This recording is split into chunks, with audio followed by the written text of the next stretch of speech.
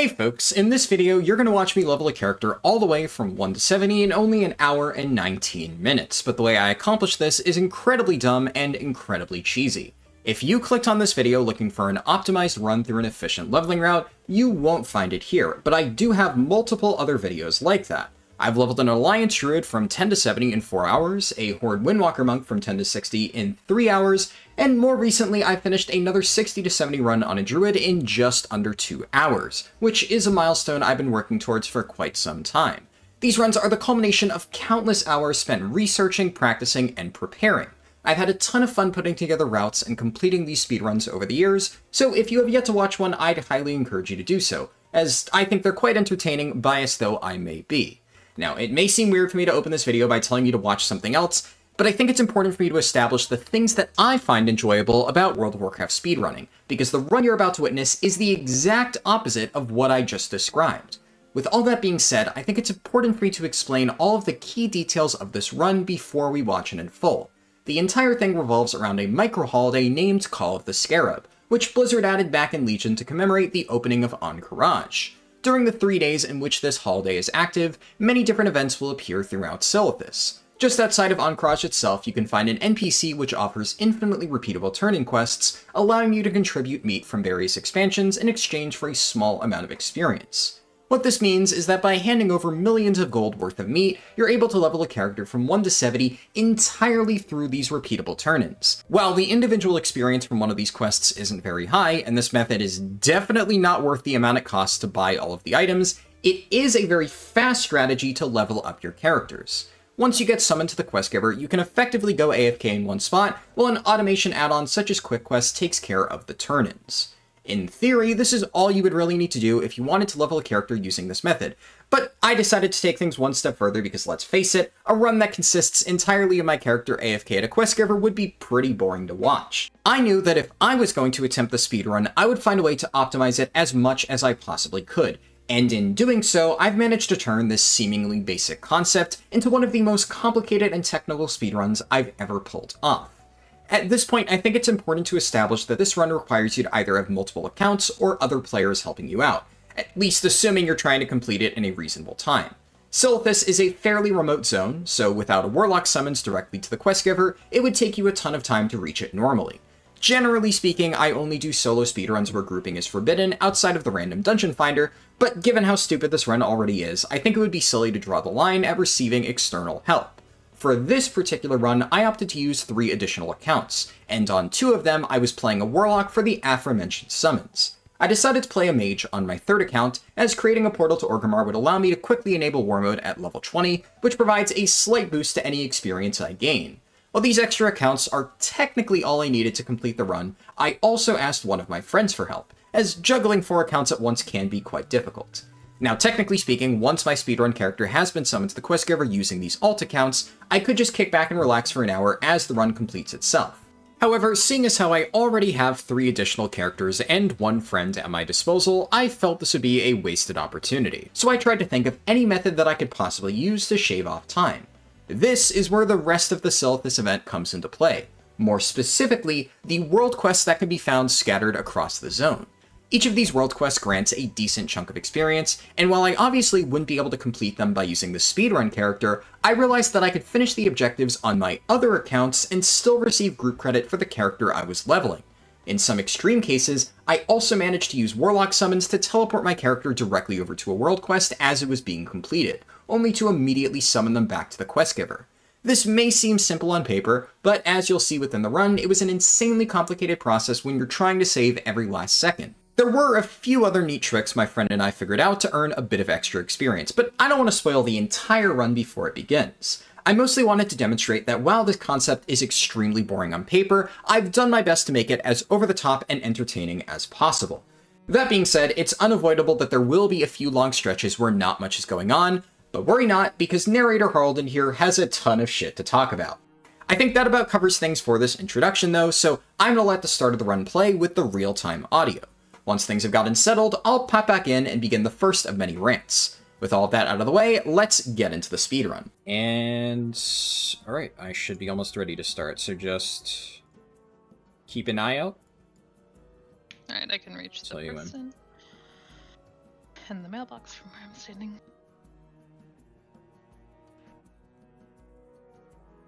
Alright, send it. And then...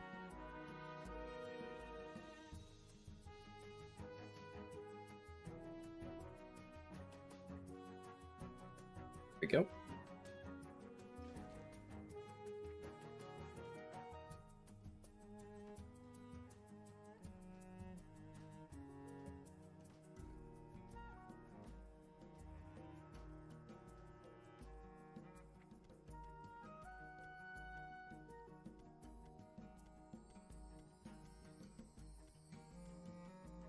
Alright, I'm gonna get a bunch of this stuff.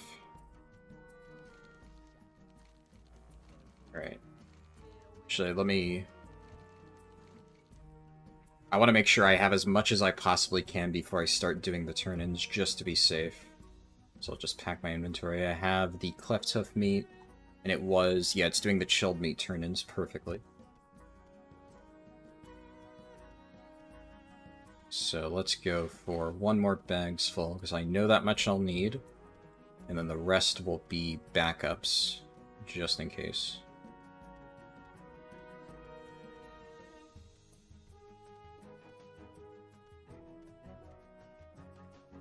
Alright.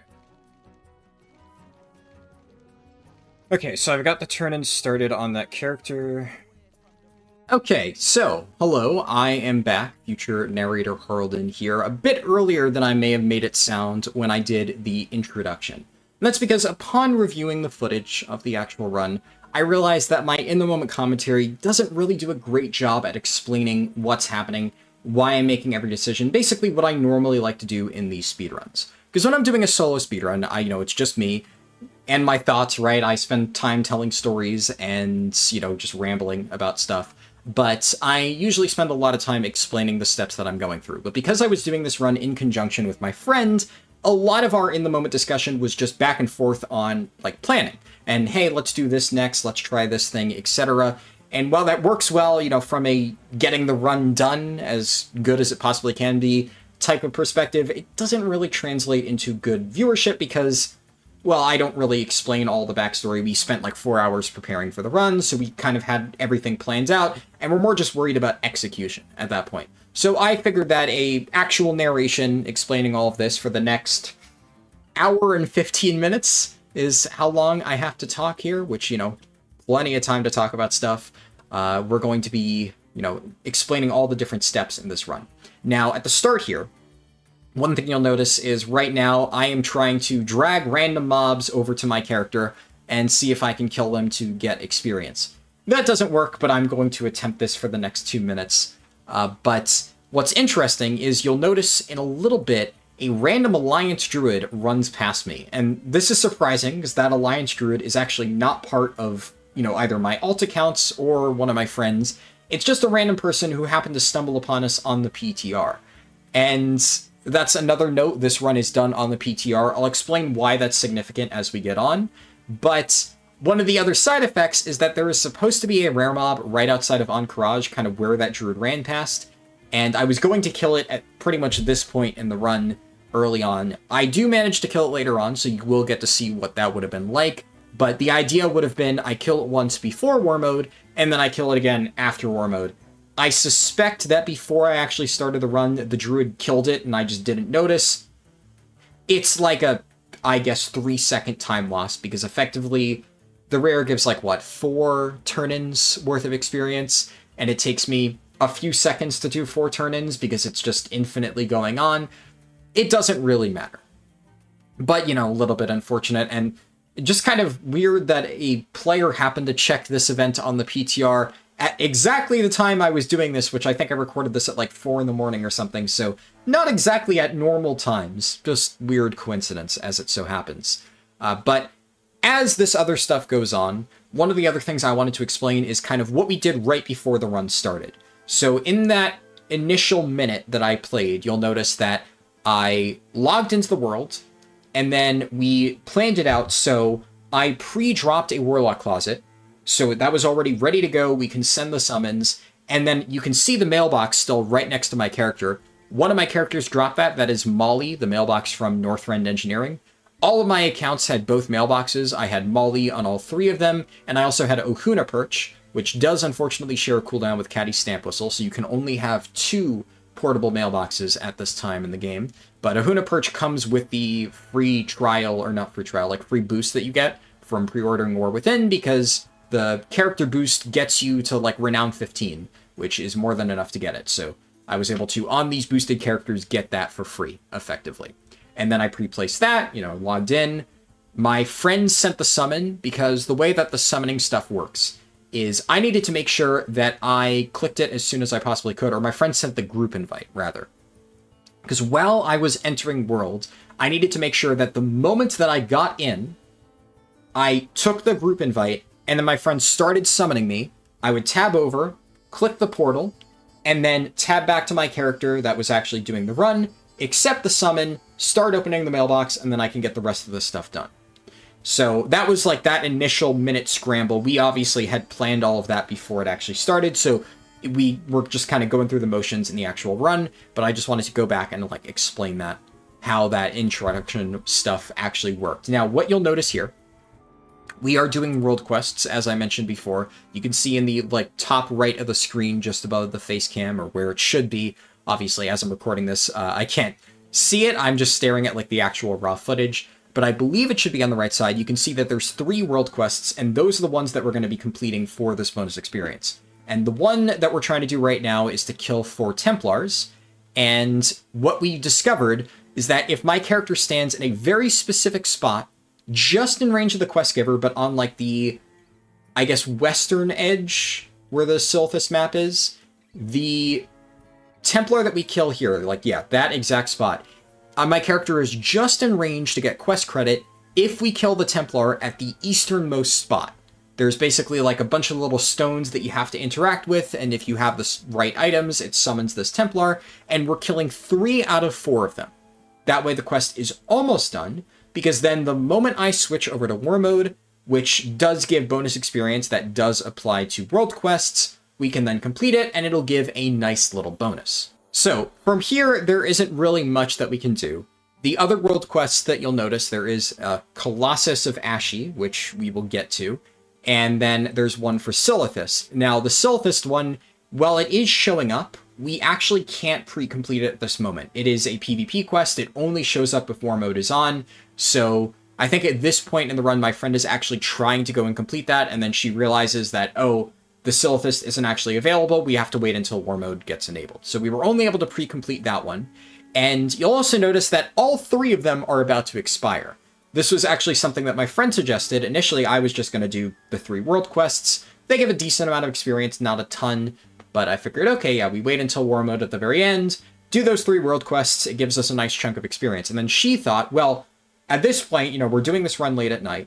What if we just wait until the world quest reset, do one of them at least right before they reset, and then you'll get the same exact world quest again, and you can do it a second time within the run. So that's why we're trying to line it up. I tried to start the run about 20 minutes before the world quest reset, because I wanted to give us like 10 minutes to do it again.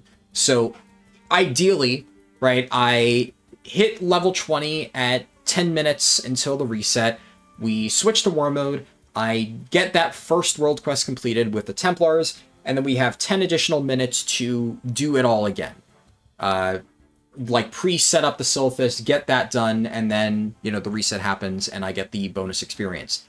It doesn't really work out that way, partially because it took me about a minute longer than I had expected to actually hit level 20, but also there was some weird timing thing where, for whatever reason, the world quests were expiring at 5 minutes before the hour when War Mode was on, which was just randomly faster than it was outside of War Mode. I still don't know what caused that. I've never seen that happen before. It's just a weird little bug, but that meant that we just didn't have time to do the Silithus one, so I only got a double completion on that Templar one.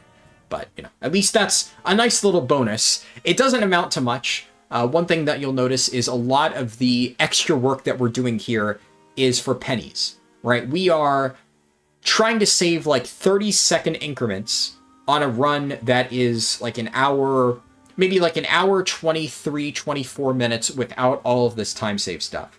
And because of all of these stupid things that we did, I managed to get the time below an hour 20 minutes, which I guess is some milestone, if you can really call anything in this run a milestone. In case it isn't obvious, I think that this entire thing is stupid, and you might be wondering, if I think this is so stupid, why did I do it in the first place? And trust me, I will get to that. I want to make sure that I'm at least explaining generally what's going on, because I did put a lot of work into organizing this, and I think it's interesting. But one of the main things that I will be talking about as this run goes on is kind of the reason that I did this in the first place, which is pretty much to prove a point. But, like I said, we'll get around to that. For now, what you can see is I am setting up a Warlock closet, because this transition to War mode, I did talk about this earlier, but I basically am pre-summoning my character, getting it ready, and then I'm going to put a Mage portal down. And obviously it's to Orgrimmar, so I can go to Org. Org is one of the places you can enable War Mode. I'm going to immediately set foot there, enable War Mode, take the summon back, be right back at the quest giver, and start turning in quests again. Because the difficulty with all of these other things that we're doing to get experience is every second that I am not sitting here at this quest giver for the run, I am losing experience, right? Because this is infinite, right? As long as I sit here, it may take time to do all of these turn-ins, but this is really the fastest way that you can get experience, as dumb as it is. So anything that I do to get extra experience, be it turn on War mode, complete these quests, it either needs to be done while I am sitting at this quest giver, or I need to minimize the downtime as much as humanly possible so that I am only away for as long as it takes to get that big chunk of experience and then get right back. So, you know, however much seconds or however many seconds I would have lost having to do that other thing, I am making up for it because of that chunk. Anyways, you'll see I'm about to hit level 20 right here. And, or no, I think I'm about to hit level 19. And then, yeah, I was at 13 minutes, right, that I hit level 20. So you'll see me getting my portal set up on my mage. So I think this is probably a good chance to talk about, like, the general format of this video, because I've been explaining things thus far. But now that I've kind of explained at least what the next few minutes are going to be like, address the elephant in the room of this is very clearly unscripted. Duh. As I said, I need to fill an hour and 15 minutes, and I wanted the initial part of this run to be scripted, or rather this video to be scripted, because I think that there was a lot of stuff that I wanted to say, that I wanted to make very clear, because, well, I do think that this is an interesting thing to watch. It's a bit of a weird thing, especially if people are used to my regular speedruns, and I wanted to make it clear that, like, hey, this is a weird style of video that I'm going to do. It is a speedrun in name only, if you can really call it a speedrun. But I wanted to clearly differentiate that this is not the norm. Also, you'll notice here that I went to turn on War mode, I had to pick a specialization, so I'm feral for the rest of the run. And one thing that you may have picked up on, it might be hard to see with where my face cam is positioned, but since I'm on the PTR, I actually am getting bonus experience. So among the many different advantages of doing the run in this format, right, with, you know, it being the PTR, I'm obviously getting the fact that there's no competition, right? I have PvP enabled, and yet it's a test realm, so nobody is reasonably going to kill me. The chance that somebody would actually gank me is probably pretty low anyways, but it just adds an extra layer of security, I guess. But on top of that, the main advantages of the PTR is, one, I did say at the start of this run that it would cost millions of gold to get the meat to actually get all this experience, and that was not an exaggeration. That was completely legit. Like, if you had checked the prices very, very carefully and tried to snipe the meat at really low costs throughout the entire year or something like that, you maybe could have gotten for like a few 100,000 gold all of the meat that you need for one character or something like that. But that's unreasonable. And I think generally speaking, the cost of doing this type of run is less than just buying a boost off the store. Like, there's just absolutely no reason to do it. It's just stupid. So really, to do this test run, this, whatever you want to call it, it's less of a speedrun, more like performance art.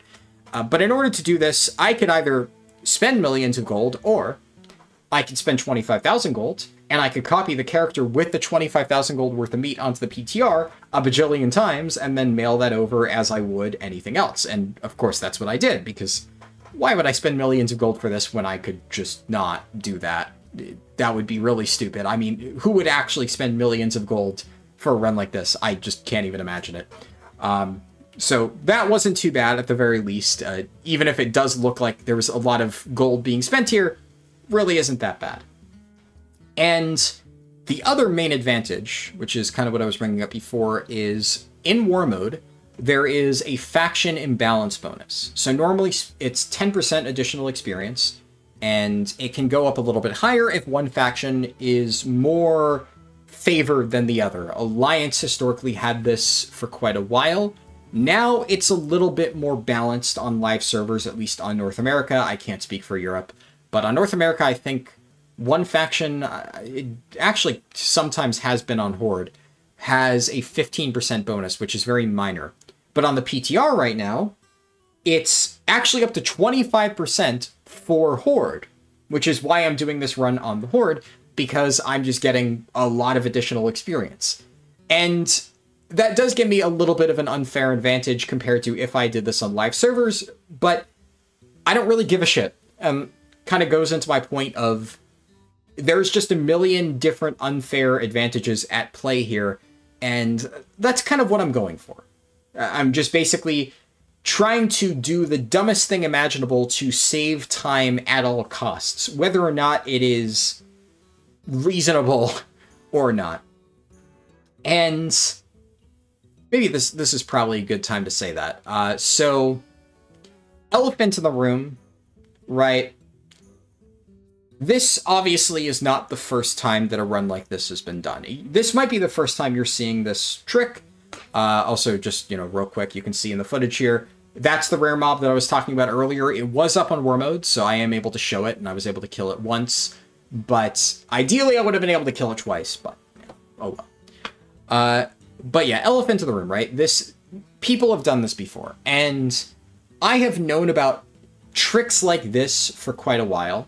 There are a lot of different limited time events or like holiday events that you can effectively abuse to level up really quickly. Some like more innocuous ones. This one is ridiculous, of course, but stuff like Hollow's End or Lunar Festival, things like that, where you have like the elders all over the place and the pumpkin baskets, and obviously going around and picking up all the pumpkin baskets and talking to all the elders. That is not like an effective way to level, but it is something that you've always been able to do. You can do that, and a lot of times what you'll see me say when I do runs during Hollow's End or during the Lunar Festival is that I don't want to interact with that stuff, because I've always felt like with World of Warcraft speedrunning, and with speedrunning in general, but obviously with a game like World of Warcraft, you need to have like a rule set, right? You need to have a consistent set of rules that everybody abides by that tries to even the playing field. Because there's a lot of random shit in this game that can give an unfair advantage. And for a while, early on in speedrunning, when I did my speedruns, I used the rule set on speedrun.com. And at a certain point, I stopped using speedrun.com, pretty much like around the end of Shadowlands. I stopped using speedrun.com entirely. Also, just note for this, what's going on in the speedrun here, you can see me and my friend getting that final of the 4 Templars for this quest. Actually, I think we already did that. Is this the final one? No, this is... We're now killing the 3 out of 4 Templars for the reset, because it had just ticked over to prepare for the end of the run when we will inevitably finish this quest. There we go, yeah. So we're getting that done here. You'll see that going on in the background. But yeah, so what I was saying, I stopped using speedrun.com around the end of Shadowlands. And I have, at various points, said I don't really like the way that speedrun.com manages the World of Warcraft stuff.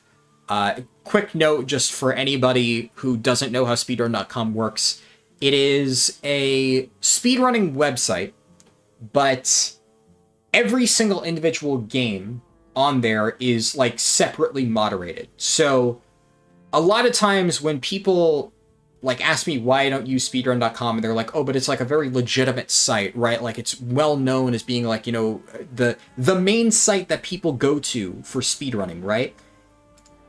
And it's a bit misleading, because one of the reasons why, one of the issues that I have with the stuff that is happening with speedrun.com, and I'm trying to debate on how much detail I want to go into with that, because the site itself has such good name recognition, a lot of people abuse the fact that individual communities who are individually moderated have a lot of loopholes. I guess, what's a good way to say this? It's like Discord as a platform, right? Everybody knows Discord. Discord as a platform is run by a company. Discord is a company. But the individual Discord servers that you see are run by the people who own that Discord server. And, well, that's maybe not the best one-to-one comparison. Think of individual games that you see on speedrun.com, like, you know, Zelda or Mario or something like that. Every single individual Mario game, they all have their own rule sets, they all have their own moderators, they all have their own community. And the integrity of that speedrunning scene is determined not by speedrun.com as the website, but the people who moderate it and the people in that community who enforce those rules. And effectively, the legitimacy of a game speedrunning scene is only as strong as those people. It has nothing to do with the website itself. So with that being said, I have always had some level of issue with the way that some of the people on speedrun.com enforce the rules. And not to throw shade on a lot of those older moderators, because, spoiler alert, a lot of them are gone now. Most of them are gone now. I had discussions with them when I first got into World of Warcraft speedrunning about, you know, some of my issues with the way that the rules were handled. Because the problem with a game like World of Warcraft, especially when there is no, like, test server like this, or at least, while I like to do a lot of my runs on test servers because it is a more controlled environment, it is not a normalized practice. And some stuff that I do in runs just can't be done on test servers. Random dungeons, yeah, you gotta do that on live servers, and that leads to certain variance within a run. And that is uncontrollable to a degree. And one of the issues with MMO speedruns in general is that there is going to be some variance, right? No matter what you do, no matter how much you try to do it solo, with all of, like, you know, your preparations and stuff, you can get people interfering. What happens if you're killing a mob solo and somebody goes and snipes the last 20% of your mob? You still get credit. Technically, you got help from a third party. Does that now, you know, delegitimize your solo speedrun? And I think most people can reasonably say, no, it doesn't. Another quick note on the run itself. You'll notice we're now trying to kill the world boss, Colossus of Ashi. This is something that my friend realized, where the health of this mob does not go away, even after you drop combat. Every bit of damage that we deal to it is permanent. So even though soloing a world boss, or in this case, two-manning a world boss, is insane and takes a lot of time, if we just chip away at this for the remaining 40 minutes or so of the run, we will be able to get it in kill range so that I will be able to get, like, the last 0.1% hit on this mob to get the completion experience. That's what you'll see us doing, and in the background now, you'll see me for a while now chipping away at this mob. Also, don't judge my Arcane Mage gameplay. Like, I know it's shit. This is a boosted character that I made purely to get summoning portals, and, you know, I can press the buttons a little bit better than I can on Warlock. I do not play either a Mage or Warlock in endgame stuff, so I don't really know. I'm probably playing like shit, but, you know. But yeah, so the thing about, like, you know, solo speedruns and rule sets like that is you need a consistent way to validate, like, what is a real speedrun. What do we consider to be fair play for these speedruns? And I honestly think there was a good stretch where, while the moderation maybe wasn't the best, a lot of different people were active in the scene, and therefore there was kind of like a communal enforcement. And without naming names, there were a few people who tried to skirt the rules. And basically, you know, they tried to push the boundaries of what was within the rule set. Like, technically speaking, this one activity that you could do, here, a good example that I think everybody can understand why this would be problematic. The straw that broke the camel's back for me when I stopped participating in speedrun.com for World of Warcraft specifically, was when somebody started submitting runs where they had a group of 4 players who weren't in their group, but were obviously friends with them. You could even hear them talking to the people that were helping them out in Discord, or some voice chat, I assume it was Discord.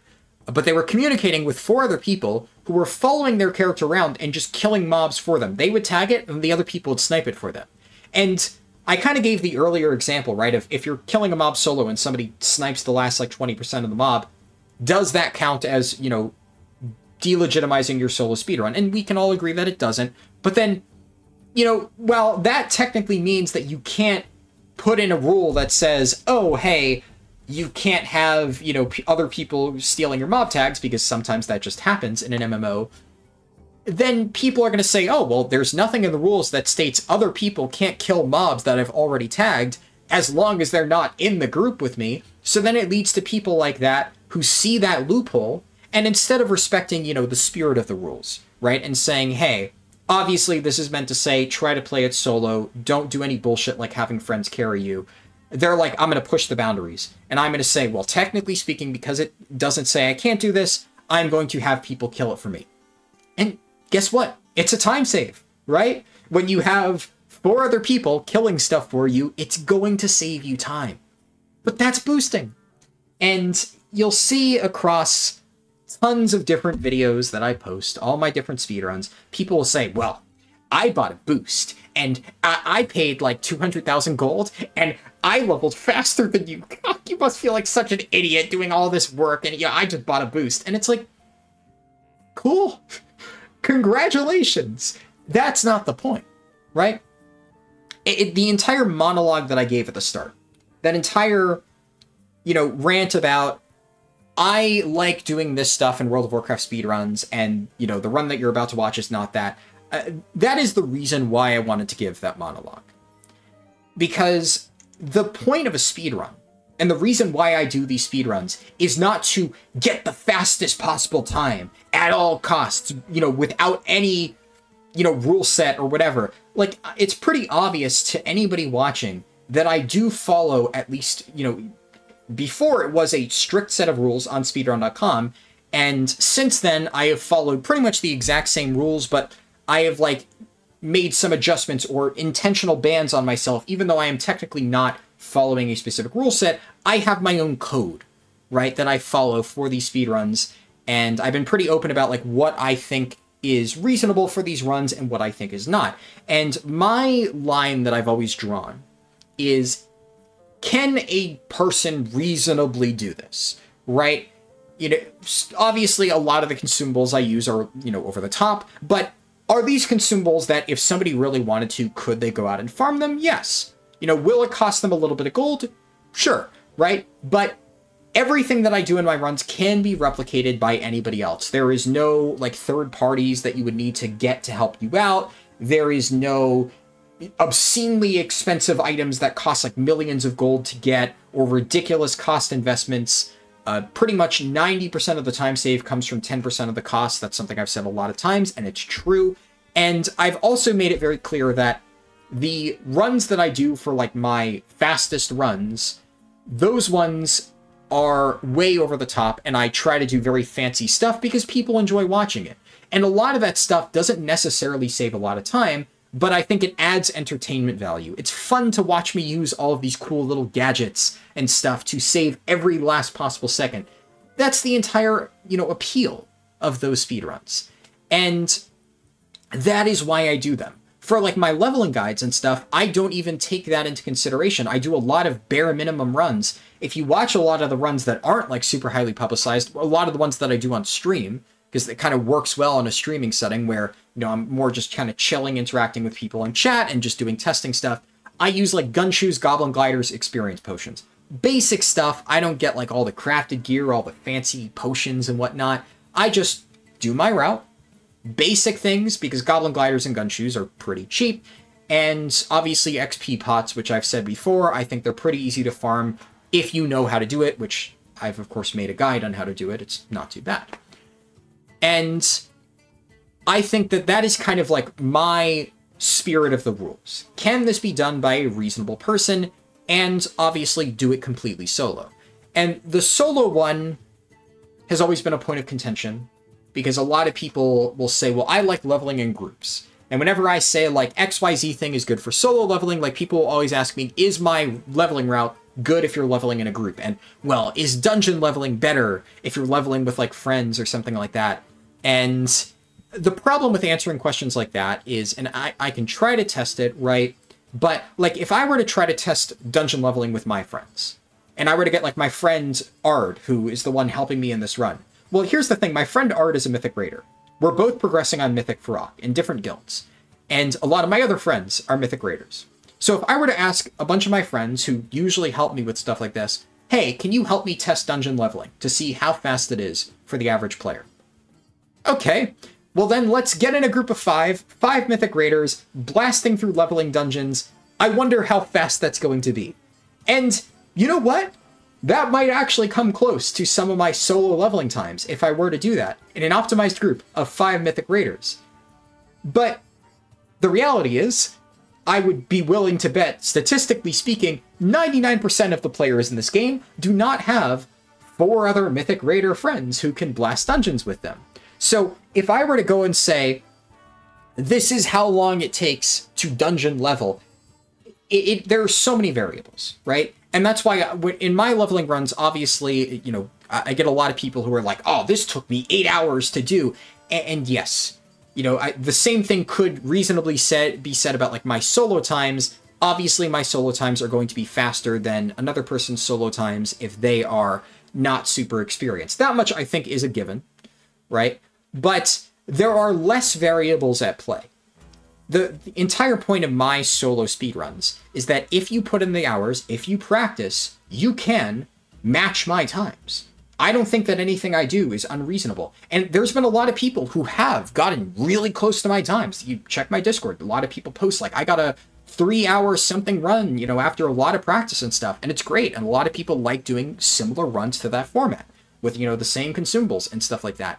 But I mean, even I, like, you know, I said the hypothetical about, like, the 4 Mythic Raiders thing, but I honestly don't even think I could get 4 of my Mythic Raider friends to help me with this. Like, it's a miracle that I managed to convince one of my friends to help me out at 4 in the morning to do this dumb fucking speedrun, right?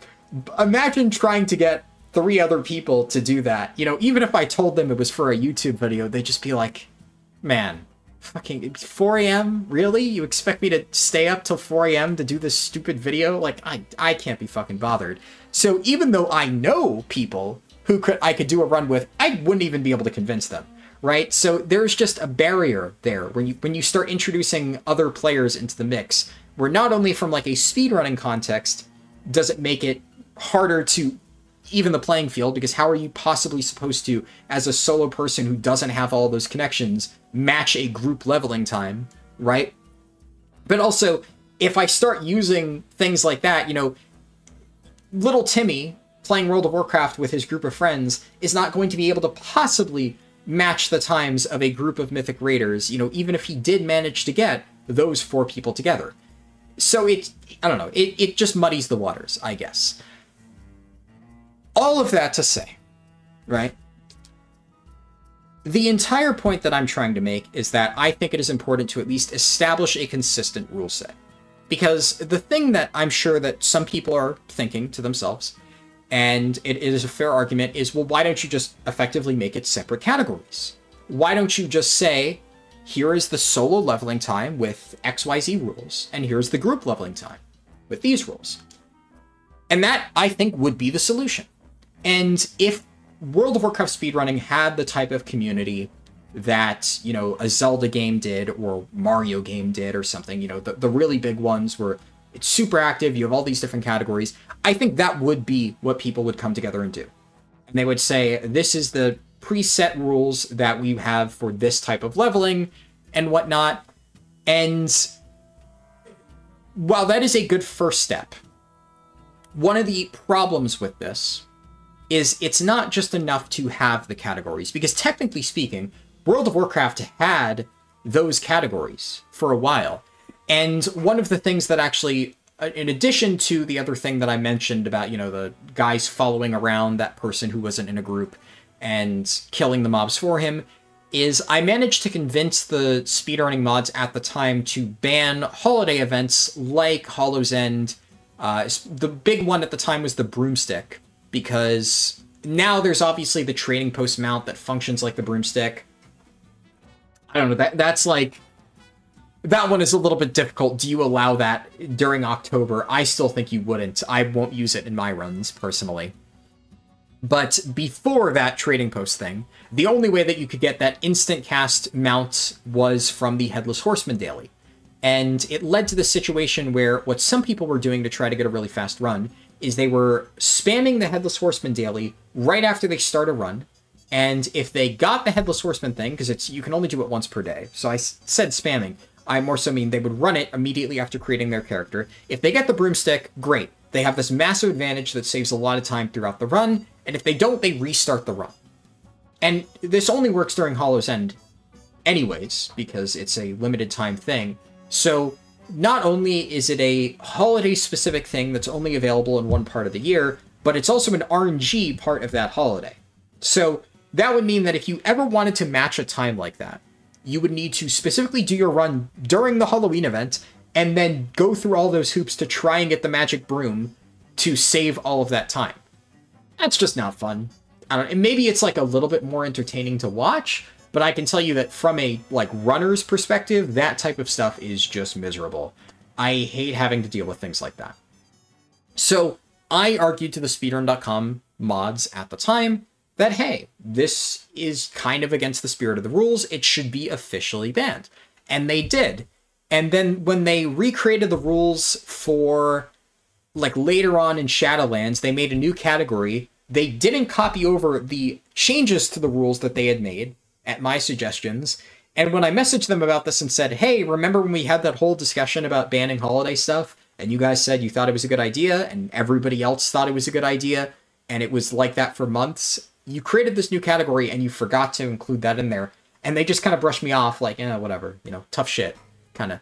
And I get the feeling it wasn't necessarily like a malicious thing. They just didn't really care. Quite frankly, I'm like the only one who's really actively doing World of Warcraft speedruns in that context. So I don't really think they gave a shit. It was more like, hey, if you want to do that, go ahead. Like at this point, nobody else is really doing it. But it still kind of bugged me. And it opened the door for people to bend the rules even further, which they did. And that was around the time when I just said, okay, I'm just not going to use speedrun.com because at this point it's not being actively moderated. And that kind of goes towards my point of you need a community to enforce it. It's one thing to have the categories. It's one thing to have moderators who say they're upholding it. But if you don't actually have the community surrounding that speedrun who says, hey, we're all going to come together and do our runs in this format, then it means nothing. I can keep doing my runs like that, and I'd like to think that I built up a decent community of people, on my Discord and stuff, who also like the same format that I do and try to do that, as I mentioned before. But, I'm only one person, and my community is not, like, large enough to meaningfully affect that, so I don't bother. And frankly, at this point, I've given up on even trying to use speedrun.com as like a platform for that, because clearly they don't intend to fix it, and it doesn't really matter if I post my runs on there anyways, so I'm just going to do me, basically, is kind of what I've decided at this point. And that was like a long history lesson to lead into my next point. Something bumped my door.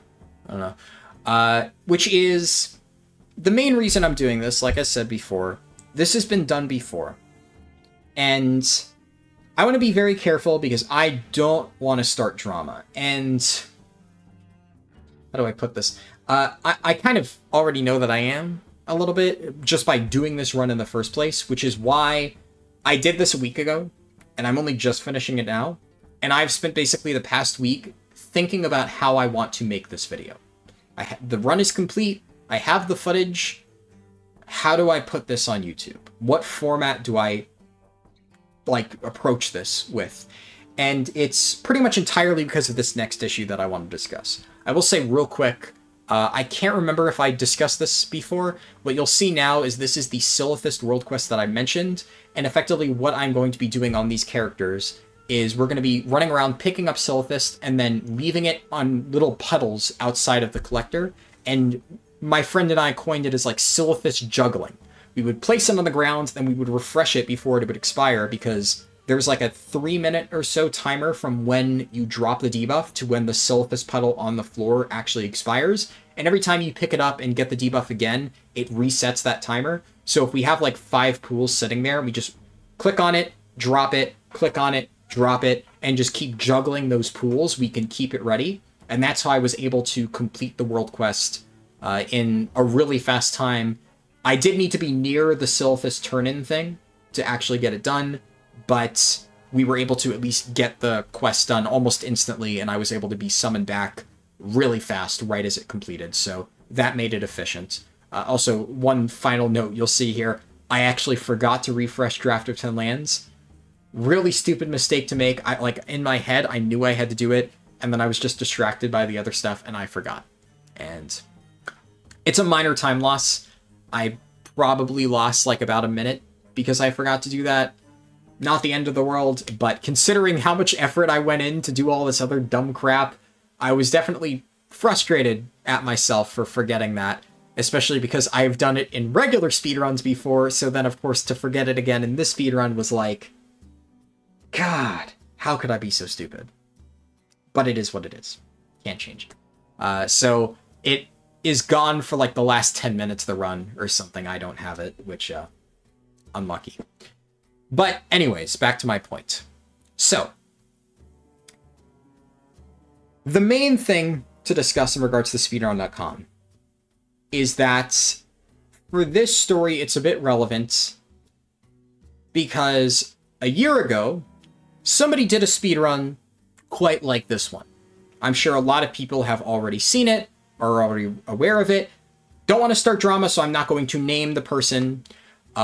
But I think, you know, I'm not going to act like you guys are dumb. You probably... There's a good chunk of the viewership here who probably already knows what that run is. If you know, you know. If you want to look it up, you can look it up. I'm not going to name the person. I don't want to directly call them out.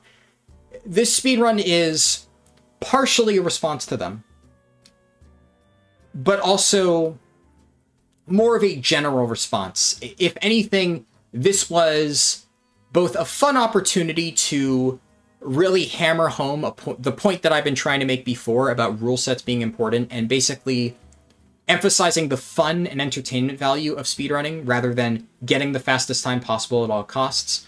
I just figured this was the best way to do it. But also, I would be lying if I said that this particular instance of effectively bending the rules to suit your own needs did not piss me off more than some of the others. And I think you'll see why as I go into it. Because somebody did a run like this a while ago. And of course, you know, I can't even fault people for doing this. You know, it's advertised as like, this is the world record, right? And to a certain degree, the term world record has almost lost all meaning.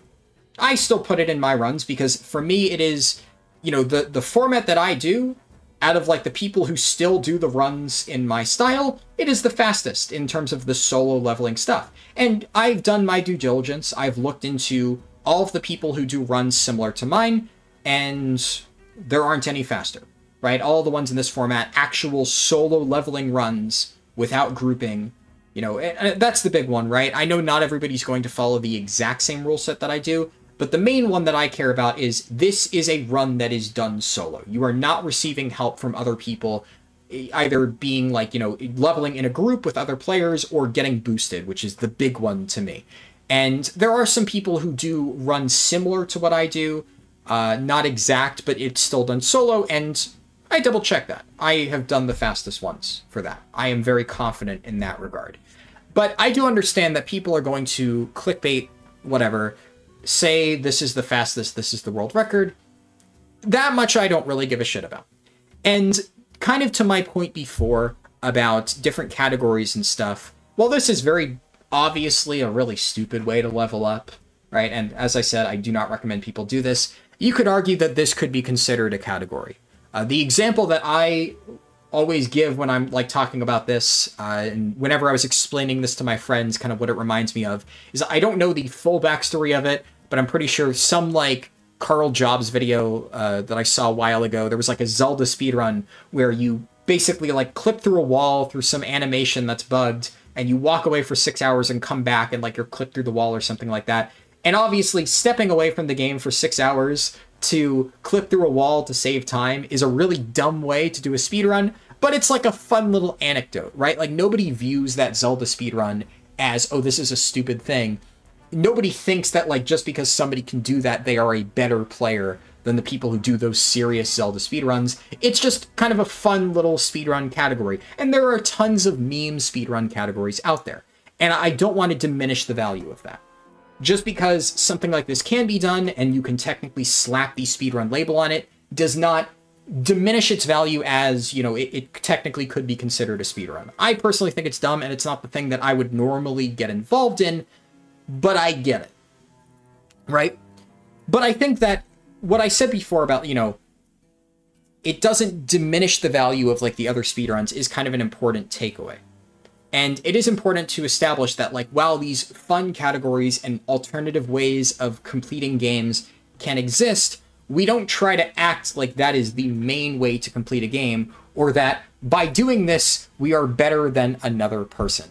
Just like I've always said that if you don't want to level with my route, that doesn't make you a worse player. Like a lot of people will say, I prefer chill leveling with dungeons. I don't want to do your questing route. And you know what? That's totally fine. You don't need to enjoy leveling the same exact way that I enjoy leveling. I don't expect you to. But I'm not going to sit here and say that you are a worse player because you level in this different way than me. And I'm kind of beating around the bush here. I'm burying the lead a little bit. But effectively, what this person did, outside of just clickbaiting a video of doing this dumb thing, which, like I said, whatever, is they effectively took over speedrun.com. And I know that I'm going to make it a little bit easier to find out the person by saying this, but I like I said, I spent an entire week thinking about how to approach this, and I think this is important context. They effectively took over speedrun.com, made themselves a moderator, then completely restructured the categories on speedrun.com, and in their now role as a moderator, effectively the only person controlling the site, because if we're being honest, the main categories after I stopped using speedrun.com kind of died out. There is still a fairly active, like, level 1 to 10 speedrunning scene. I know a few people who do it. But all of the official, like, full speedrun things, which speedrun.com used to be pretty active for, have kind of since died out ever since I stopped using it towards the end of Shadowlands. So there were, like, 1 or 2 people who would occasionally post runs to speedrun.com in those categories, but they were all gone. And the main category on speedrun.com was now unrestricted. And this unrestricted category had no rules. It's effectively like any percent or something like that. And I can understand how some person might say, well, in a lot of games, any percent is the main category. But there are also a lot of games where any percent is not the main category, where we accept that if you completely break all of the rules and use, in a lot of games, exploits or glitches or something to save as much time as possible, it's just not very fun. And while any percent in terms of, you know, any percent, if you're not familiar with speedrunning lingo, in a lot of games is complete the game as fast as possible, you know, rule sets be damned, right? It's kind of what I said before, but, you know, time saves at any cost. And there are a lot of speedruns where you can beat a really long game in like minutes by effectively glitching your way to the end.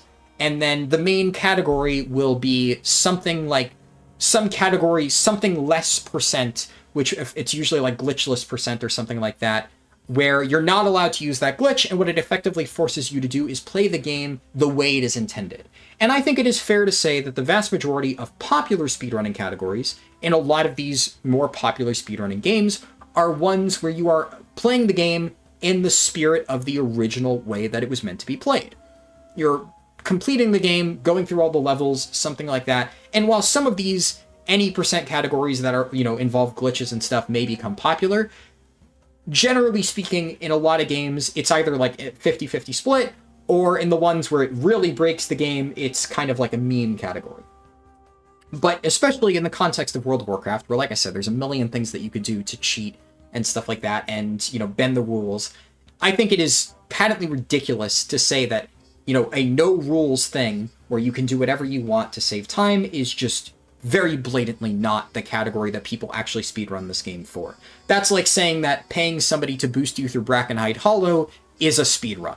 It is not. We all know that as, rational, logical thinking human beings, but, it becomes harder to define when you're actually asked, like, what do we start banning as a rule set? But one thing that I think we can all agree on is that this should not be the main category. And more importantly, when you completely restructure the categories to try and promote your speedrun as the main world record on this website that, unfortunately, as I said before, it does have some good name recognition, even if the individual communities are privately moderated, right? Trying to take advantage of a site's brand recognition to completely readjust the categories to promote your speedrun. I mean, for starters, it's a conflict of interest, right? Because there is no moderation team there. It is just kind of hilarious. And I should note, by the way, I did check this recently. If you go now, it has been taken down. So maybe in the months recently, the person had the good foresight to say, hey, maybe this isn't a good look. I should probably go back on this. But it was up for quite a while. Enough that I, at the time, when I saw that, said, okay, I'm going to do this next year. So yes, I have been sitting on this grudge for about a year now. And I have said nothing about it. So I'd like to think I demonstrated some pretty good self-control doing that, because believe me, it's been pissing me off for a while, and I'm trying to be very diplomatic in how I approach this now. But this is something I've been wanting to talk about for quite a while. And like I said, it's one thing to try and promote it personally. When you try to effectively warp the rules in your favor, especially the irony of, like, you can't even fit your run into any pre-established categories because it so blatantly breaks the rules that you need to make a new unrestricted category to be able to fit your garbage run into. Wow, like, that should tell you something. Maybe don't do it in the first place. But yes, that pissed me off, and it is just like another straw that broke the camel's back. And look, I'm gonna be honest, I could have just ignored this. I could have just sat back and said, hey, I don't care. Let bygones be bygones. Do whatever the fuck you want. I'm just going to keep doing me. I could have done that. Maybe I should have done that. A few of my friends told me I should have done that. But a lot of my other friends said, fuck that shit. I'm going to help you out, which is why one of my friends, Ard, here is helping me out. And thank you, by the way, Ard, who I did say she wanted to watch this. So, hope you're enjoying the ranting so far. But I do think it's important to say, and this is why, like I said, I don't want to start drama with this particular person. I've had people bring this up to me many times over the last year, obviously. And, well, I very clearly disagree with what they did, and disagree with their handling of speedrun.com in general, because while the site was already kind of a fucking mess, it's even more of a fucking mess now. I don't necessarily want this to be purely about them, because, that person who had the people follow them around and kill mobs for them, it was a different person. And there have been some other people who are more established, or in the past were more established in the WoW speedrunning scene, who did other dumb, semi-shady shit. When I say shady, I more mean, like, breaking the rules. Not like anything bad as, like, a human being morally or whatever, but, like, shady in terms of speedrunning, rule breaking. Did shit like that rubbed me the wrong way, like, early into when I did WoW speedrunning, and there's been a lot of stuff like that. And the more problematic thing for me, and the thing that I more want to talk about, and why I thought it was important to do this run and make this video, is more just to deal with the average person who asks me questions about this stuff. Who asks me, why don't you do XYZ thing in your speedruns? Why don't you try to use this time save or do grouping, or the people who bring this run up? And and by this run, I mean the run that somebody did a year ago, who bring it up and say, well, did you see that this person did this? Have you considered doing that too? And there are like many different things that I am aware of that I could do. You know, obviously the Warlock summoning here that you see, this is just one of many things that I could be doing to save time in my runs. It would require grouping, which would break the spirit of the rules. But you could argue, oh, well, it's only to minimize travel time. But every single little thing that you do that you know, effectively makes the run not really repeatable for the average person just makes it less fun for me personally. And I know this may sound crazy, but like at the end of the day, I'm doing this because I think it's fun. Or doing the speedruns, the normal speedruns, the ones that I talked about at the start of this video. I do those because I think they're fun.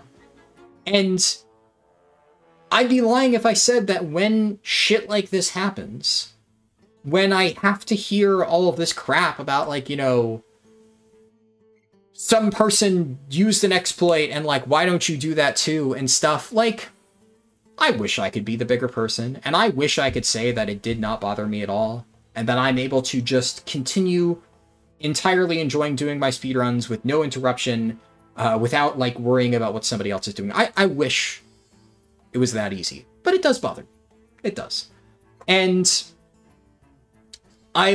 going forward, I'm not going to change anything. I'm going to continue doing my speedruns the same way I've always done them. I'm going to continue following my own personal rule set, and if I make any changes, I usually put it up to a poll. You know, sometimes if there's like a limited time buff, like Winds of Wisdom, when that came out, the 50% buff, I put up a poll. I asked my viewers, do you want to see runs with or without Winds of Wisdom? Winds of Wisdom overwhelmingly won. People wanted to see me do runs with that. I said, okay, I did runs with that buff. Because I want to do what people enjoy watching. I want to do what I personally enjoy running. And that's not going to change.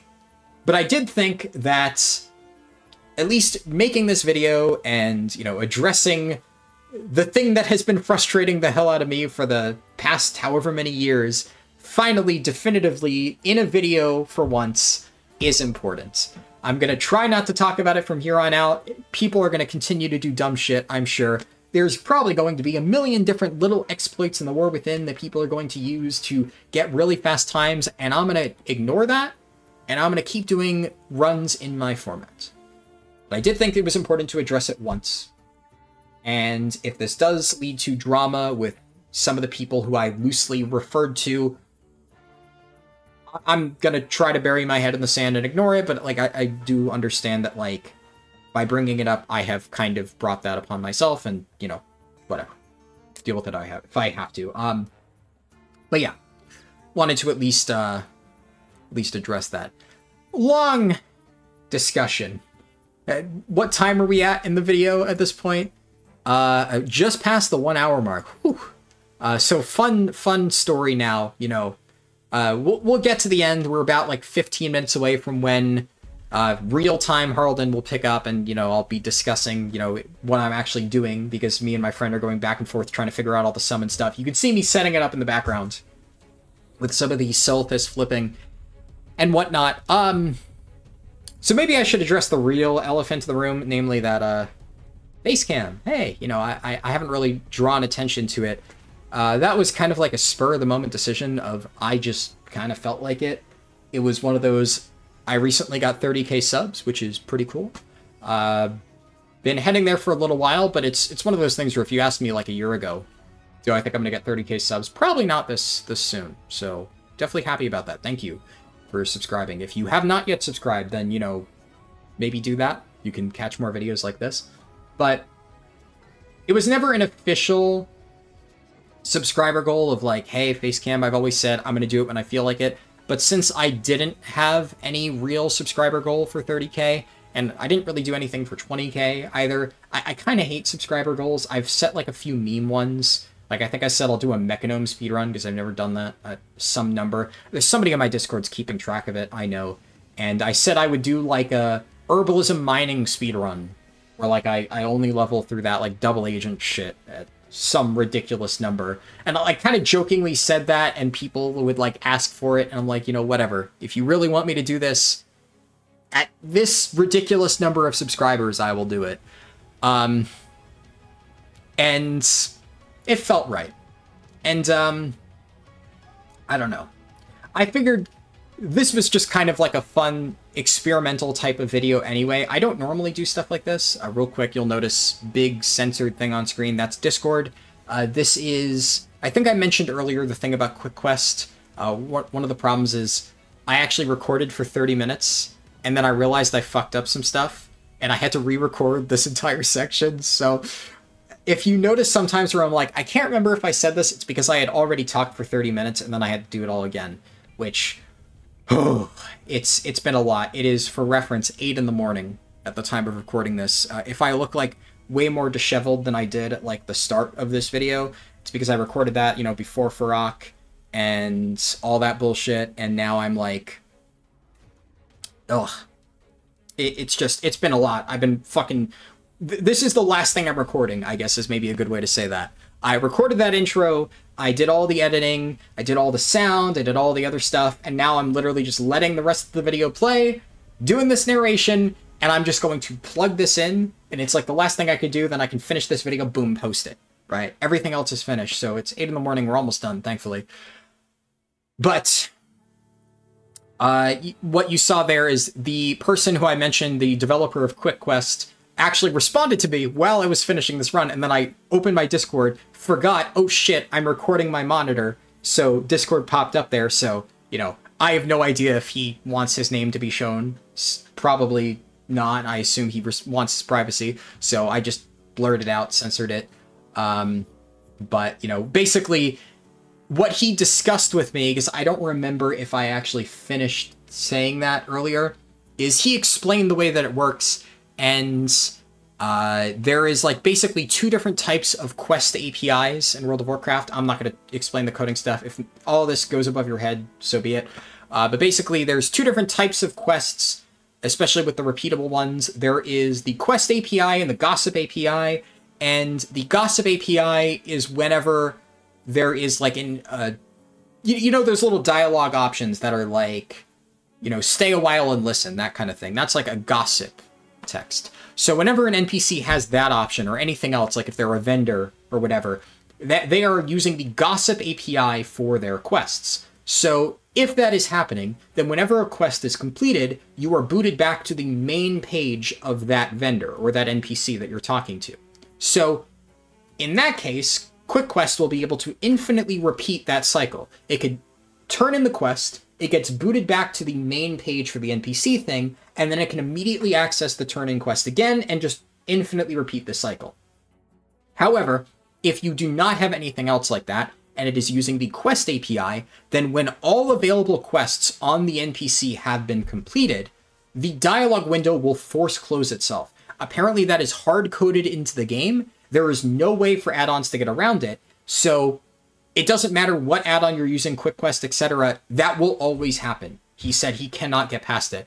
He said, like, oh, you've discovered the spaghetti code or something like that. But the interesting thing here, because obviously this NPC, you can see every time it finishes the turn-in, there are only quests on here. There's all these different types of meat that you can turn in. There's no vendor option. There's no dialogue option. So this obviously is not using the Gossip API. So it's using the Quest API, but it is functioning like the Gossip API. Why is that? Well, that's because it is selecting chilled meat, which is the third option. It is completing that quest, but the thing is, I have other types of meat in my bags. You can look throughout the run whenever I have my bags open. It should be viewable in certain sections. In my bags right now, I have cleft hoof meat and I have lean shank, in addition to all of the chilled meat that is sitting there. And you might remember at the start of this video, I said that when I was trying to figure it out, when I couldn't get it to work, all I knew is that for whatever reason, black magic, when I had 2 different types of meat, the thing worked correctly. I didn't understand why. It turns out what's happening there is whenever you do not have the required type of meat to turn in one of these quests, while it is still technically possible to click on the quest manually and the basically complete button will be grayed out, you could do that. Blizzard will automatically register the moment you click on this NPC whether you have the required items to do one of these turn-ins. So when I click on this NPC, the game automatically can tell he is able to complete the quests chilled meat, raw cleft hoof meat, and lean shank. And those quests will be flagged as active. all of the other quests are effectively treated as if they are invisible. So when I click on the NPC with just one type of quest available, chilled meat, and I have no other type of meat in my inventory, it'll say, this is the one quest that is available, it'll complete that, and then it'll force close the window, which is the issue that I mentioned earlier with the quest API that you cannot get past. But if you have a second type of meat, in this case, raw cleft hoof meat, it'll, when I open the page register, there are 2 available types of quests. So it'll complete chilled meat, and then it'll kick me back to the main landing page of that NPC to do the other quests. But it doesn't forcibly open raw cleft hoof meat. It just returns you to that page to make your own decisions. Effectively, what that does is it allows Quick Quest to treat the quest API as the gossip API, and you'll notice it is repeatedly turning in chilled meat, even though I have other types of meat available, because it is just picking the first one and doing that over and over and over. Like I said, I know this is like complicated, and I probably did a shit job explaining it in technical terms. I'm just trying to paraphrase it from like the way that it was described to me. Either way, I think it's really interesting because like I did this run at the start not knowing why it was working, just that it is working, and I thought it was cool that I managed to figure it out accidentally. But that is the full explanation given by the actual developer of Quick Quest, which I thought was pretty cool. So he messaged me that, and I read it after the speedrun. And the whole situation of realizing that I knew the actual developer of this add-on, that was a situation I haven't encountered before. I thought it was pretty fun. But anyway, closing words. Because we're nearing the end. I've kind of explained most things. With the last 5 minutes before we get to the part of the run that I'll play, which would be when this hits like 1 hour, 10 minutes on the timer, you'll get that. I'll explain the last bit of the run. Obviously, right now I'm just handing in meat, not really much to talk about. There's a lot that I could say. I think what I will say is obviously I'm a petty bitch, right? I wouldn't be doing this run if I wasn't, you know? I kind of gave that whole backstory before, and I did say I'm trying not to let it get to me, but like, you don't sit on a grudge for a year and not let it get to you. And like, I know who I am, right? I get it. You know, it's fucking stupid that I did this in the first place, but what can I say? It pissed me off, and there is a certain element of, and it's kind of like what a lot of my friends said of, you know, like, just let it go, just ignore it, and going forward, I will. Kind of said that before. I am just going to keep doing me. But it would seem kind of hollow if I just condemned this style of, like, advertising, right? Of basically marketing niche speedrun categories as the only speedrun category and effectively twisting the rules in your favor is what I don't like. It's more of like the underhanded tactics, right? You know, doing different speedrun categories and whatever, that's fine. Like, you know, the Zelda example. But it's kind of the intentionally scummy behavior around it that pisses me off. And if a year ago I had said, oh, well, you know, that guy's speedrun, like, doesn't count, right? Because, like, you know, whatever, XYZ reason. I mean, it would seem bullshit, right? I get it. You know, it seems like I would be saying, I think that, you know, my runs are valid and I'm using my own speedrun format. And technically speaking, somebody could say the same to me. Well, you're just trying to say that your runs are the fastest by using your own personal rule set. And I've kind of already explained my logic behind it. But, you know, frankly, that is a complaint that I've gotten before, and it's a valid one. I can understand that. So I feel that if this is something that I'm going to condemn, and if this is something that I'm going to say, I think this is shitty, you probably shouldn't do this, and I'm going to, you know, get up on my soapbox and talk about this shit, well, if I'm going to have, like, a mic drop moment about this, I need a mic to drop first, I guess, if that makes sense. So, well, I do think this run is stupid, and I wish I didn't have to do this dumb crap in the first place. I tried to have fun with it. I tried to make the best out of an annoying situation. I did want to make it clear that, like, I can do this dumb shit too. And I can do it better. But I don't want to. And I don't think we should be doing these dumb, exploity things and, like, you know, what's next? We pay somebody to boost us in Brackenhide Hollow and claim that as a speedrun. It's just a never-ending arms race. And at a certain point, it's like, if you want to get into WoW speedrunning, get into fucking WoW speedrunning. Get into what everybody considers to be actual WoW speedrunning. Don't just beat around the bush and do crap like this, right? I don't know. That's my 2 cents. I just think it's important to at least address this, and I wanted to make sure that I showed, hey, I can do this too. Doesn't make it cool. But, anyways, end of this run, the finale, so to speak. So what you're going to see here is in the background, I have been getting my warlocks in place. So one of my warlocks is sitting right next to this druid.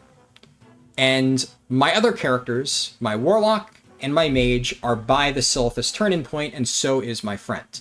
The Colossus of Ashy is at, I believe, 1% health or something like that. And all 3 world quests have yet to be completed. And the reason for this is because world quest reward experience scales with your level.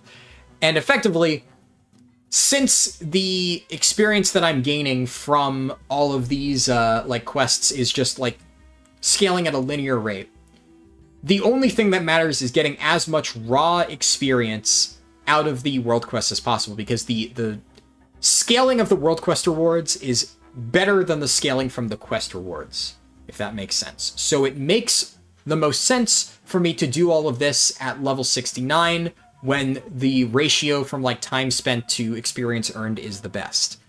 This is like a complicated subject that could apply to a lot of different things in WoW speedrunning. For instance, there was a time when I actually, all those like proof of strengths in Gorgrond, I waited until the absolute last second at like level 49 to do all those turn-ins, back when level 50 was the cap in Chromie time. So there have been situations like that before where the way that the experience scales is weird at different levels. Generally speaking, it doesn't matter for traditional speedrunning because travel time plays a factor. So unless I can very easily teleport to a location and do all of the experience at any point within a run, you want to do things as you reach it in the speedrun in the way that is like, you know, the shortest travel time, because that is still time saved. That matters for the runs, at least in the format that I use. But in this case, obviously, it doesn't matter. So, all that to say, what you're seeing here is us preparing the Silithus. You can see my friend juggling the Silithus one last time. I have my lock closet down. So, you know, she stayed to help me get that. I believe, yeah, she's going to fly off now. So, we have 3 out of 4 Templars killed on one of those world quests. What I want to make sure happens is the moment that this level finishes, that Templar gets killed. So then that world quest gets completed. That's right after I hit level 69. So we're basically right now in voice strategizing this. I send a summon to my character, I think right when I'm like at the midway point of level 68, which is, it's hard for me to see from like this angle, but I believe my character right now is at level 68, and this is where it is in the run. So I'm juggling the Silithus one last time on my mage, and then I'm going to mount up on this character right after this is done, and I'm going to fly to the Gates of Ahn'Qiraj. I believe that's what I do right here. Or is it... Maybe I wait one more time. Yes, I'm waiting one more time. So, lost my train of thought. It's so hard to keep track of, like, you know, the details, because all this shit blends together. But effectively, the main thing that I'm doing here is I'm trying to get a summon prepared for both me and my friend to the Silithus turn-in, which is what that lock closet is for. And once it's available, it takes 3 to create it, and only takes 2 to actually send the summons out. So I only need my warlock and my mage over there to send out the summons. So my friend is already sitting, you can actually see in the minimap in the top right, when it pans to the other character, sitting at the Templar location ready. So yeah, here we go. So I'm going to send out a summon to my friend, and then immediately after I'm going to send out a summon to my character. The summon lasts for 2 minutes, so we have 2 minutes effectively to take that summon and get teleported straight to the Silithus thing. But if I were to just take that summon on my character and not have a backup plan, then my character would be stranded out in the middle of nowhere. The Silithus quest would be complete, but I would be far away from the turn-in thing. So immediately after sending this, and then I rejuggle the Silithus to make sure it doesn't expire, what you're going to see is that my mage heads over to my other warlock down there. And then I'm going to create a lock closet down by the Gates of Ancrage where the summoning portal, or the quest giver is, that I need to sit there and infinitely repeat stuff at. And I'm sending my other character over there, so I'll have all 3 alts to create a second summoning portal in this location. That's why one of my warlocks is already here. And I think at this point I'm going to switch over to them, I believe, and start the ritual summoning. Or create a mailbox. Oh yeah, I remember, because I realized that I was about to run out of chilled meat. So I was barely short. I had almost gotten the perfect amount right at the start of the run, but it was a little bit too short. So I get that. I start the cast for ritual summoning on this other warlock, and then I'm going to use my 2 alts to complete it. There we go. Yeah.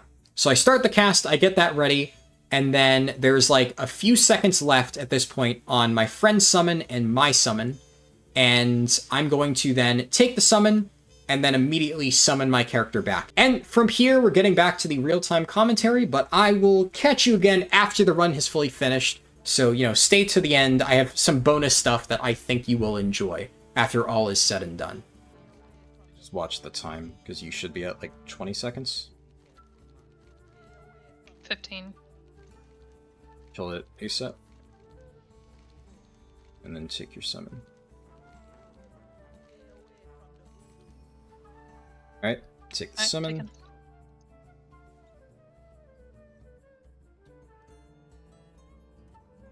You here? Yep. Yes.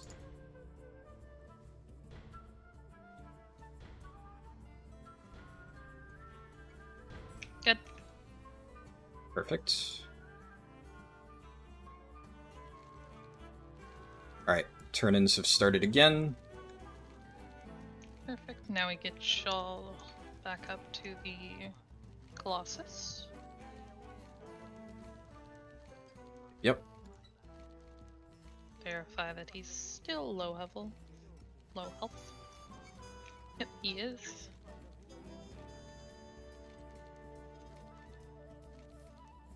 Do you want me to get him a little bit lower too?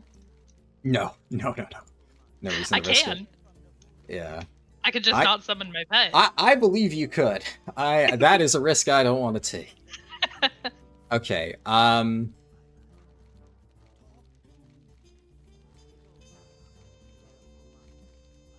Okay. Your little army. See them all flying. Yeah. Honestly, I'm going to do so much with this in the War Within.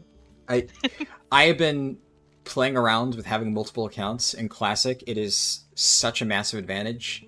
Like, God, you can do so much heavy, like, insane shit. Cost investment. Yeah, but I figure, you know, the content and stuff that I can get out of it is pretty much worth it. And that has you don't have to like wait for people to be online all the time. Yeah. With the amount of solo shit that I do, it's definitely relevant.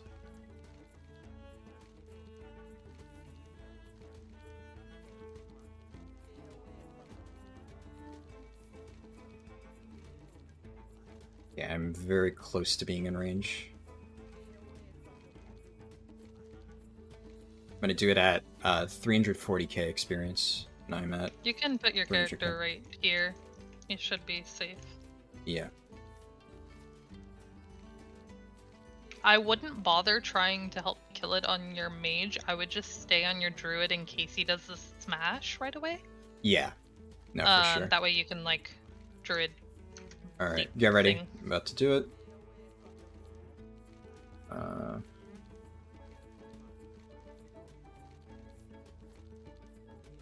taking the summon. Go, go, go.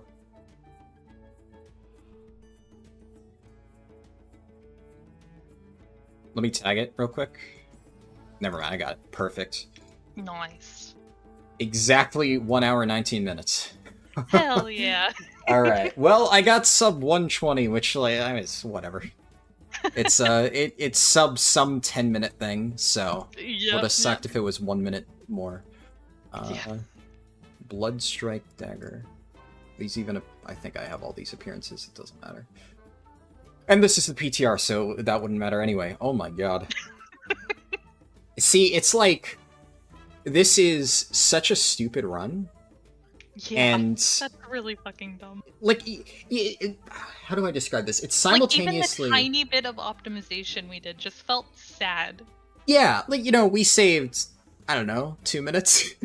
Yeah. Sure. Like, nothing that we did really mattered in the grand scheme of things, but a time save is a time save, so you gotta take it. But it is so weird how this is, on one hand, the easiest speedrun I've ever done, where I spent half the run on my actual character, AFK at a vendor, but this is also one of the most stressful speedruns I've done, because the degen optimization that we did of summoning and soulfish juggling and all that shit, that is so stressful, trying to get the timings on that correct. You don't have to deal with that in regular fucking speedruns, and... No? Wow, yeah, I fucking hate Warlock Summon pocket stuff.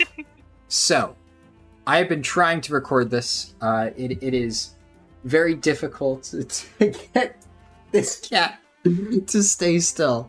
But we're going to do another bonus speedrun.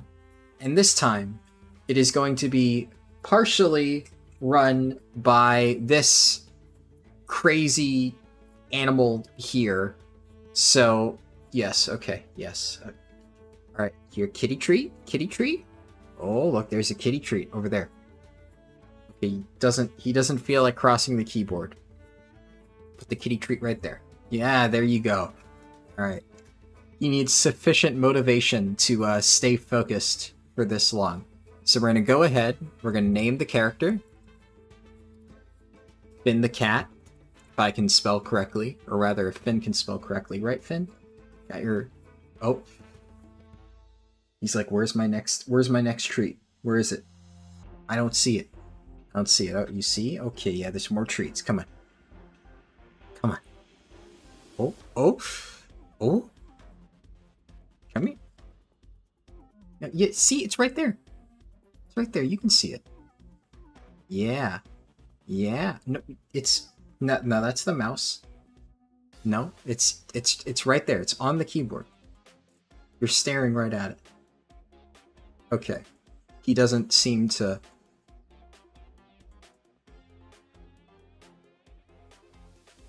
Can I angle this down a little bit more? There we go. Yeah. Oh, there you go. You got it. All right. Well, Finn has created his character. And now Finn's going to enter world. Alright, so we can see Finn here. He's starting from level 10 on a Warlock. So he's going to enter world here.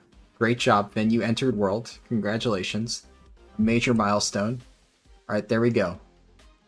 And now see Finn, he's got his timer here. And he's going to go ahead and, you know, as we all know, good job, Finn. You started your timer. Yeah, perfect. And then because, you know, Finn is so good at speedrunning, you know, he is just the absolute best World of Warcraft speedrunner. Yeah, there you go. Oh wow, Finn, great job. You're going to log out. That's so smart of you. And, you know, Finn, he's going to go over there. Yeah, hit that level 70 boost button. And then boost this character. And, Finn, which spec do you want to play? Oh, you want to play Demonology? Alright, brilliant. And, level up. Alright. There you go. Yep. And it's processing boost. You can see there. And would you look at that? Wow. Finn managed to hit level 70 from level 10 in only 44 seconds. Wow, Finn, that's a world record. I don't think anybody's going to beat that time. That's such a good time. Wow, you are just a World of Warcraft speedrunning prodigy, huh? Yeah. You are just the absolute best. So, you know, you got it here first, right? My cat now officially has a World of Warcraft speed leveling world record because, as we all know, right, like, there's no rules here. Who gives a shit about rules? Like, we just, as everybody in the YouTube comments have said from day one, since I started doing speedrunning, like, just use a level boost and bam, you get a level 10 to 70 world record in, you know, under a minute. Good job, Finn. Good job, buddy. You did so good. Oh, yes, you did. Oh, great speedrunner. Good boy. Alright, with all that out of the way, all joking aside, I do hope you enjoyed this video, even though the format was a little bit weird. And if you did, I would highly encourage you to subscribe if you have not done so already, and toss the video a like, as that helps other people find it as well. I will catch you in the next one. Peace.